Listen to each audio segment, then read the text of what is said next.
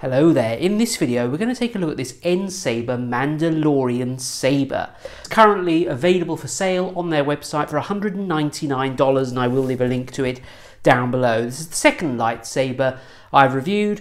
This is pretty well on a par with the first one. I'm not being paid for this review by the way, but they have sent me this lightsaber to take a look at, so it is still marked as a paid promotion. Here we have this rather delightful lightsaber hilt made of metal. It actually does come with, unlike the other ones I've looked at, it comes with a pair of little gloves as well, so that you can handle it without getting fingerprints all over it, which is a nice touch.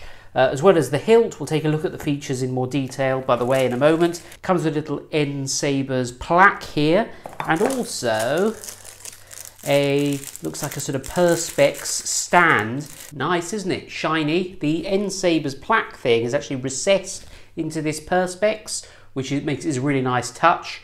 So yeah, you could rest your lightsaber on there and display it.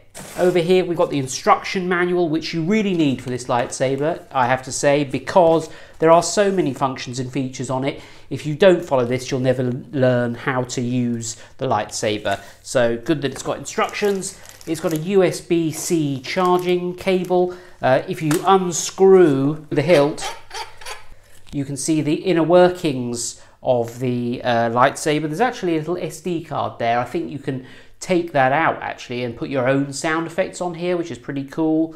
There is actually a little USB-C port there for when you need to charge this. There is also a little Allen key and some grub screws. That is so that you can attach the blade to the lightsaber. I'll show you that in a moment. I've no idea what this is. I've looked it up on the internet.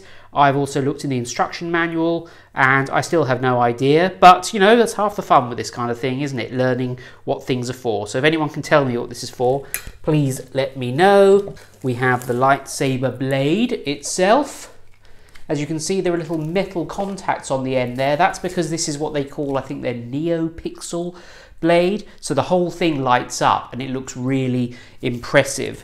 And essentially, once you've taken all the lovely plastic off, it slots in there like that. And then you use the grub screws to tighten it in place. How do you use this lightsaber? Well, hold this button for a few seconds. Power on. Power on. And now to activate the lightsaber, you just twist it like that. And this is the red one. You probably can't see that very well because it's quite bright. But if I turn down the brightness on my camera, you can see that that is red.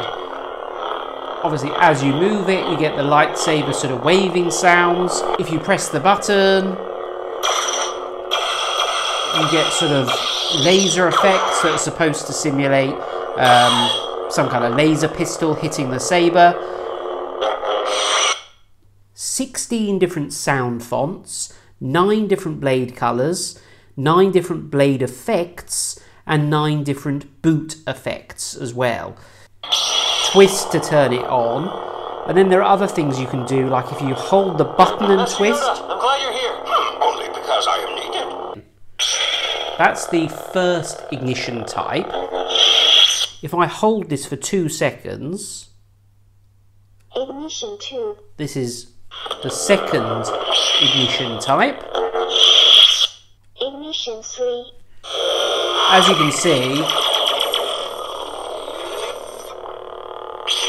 there are lots of different options on here.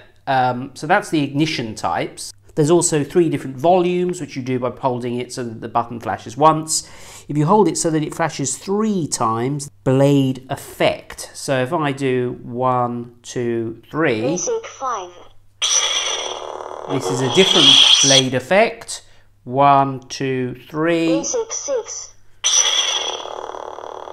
Different blade effect again. There's actually more effects actually than appear to be listed in the instructions, to be honest. Let's have a look. Sound fonts. Hold it 4 times. 1, 2, 3, 4. I am told it is the dark saber. Oh. Okay, so there are different sound. That's quite nice. Different sound effects that you can have as well. 1, 2, 3, 4. Money. How do you change the blade colour? Oh, I think you hold the button while you turn it on. Let's try that. Quinlan, pause. Ah, there we go. So we've got a green saber now.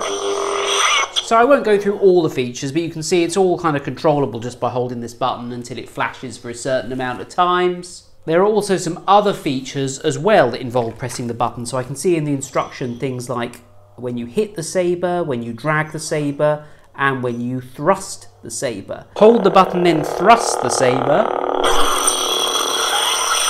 That is a melt effect.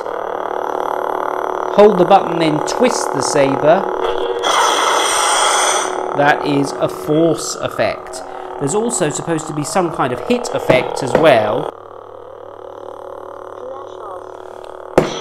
Okay, yeah, I had that disabled. So now, when I hit stuff, I get a nice clash effect. And then finally, to turn the saber off, hold the button for 4 seconds and it is now off, ready to be displayed.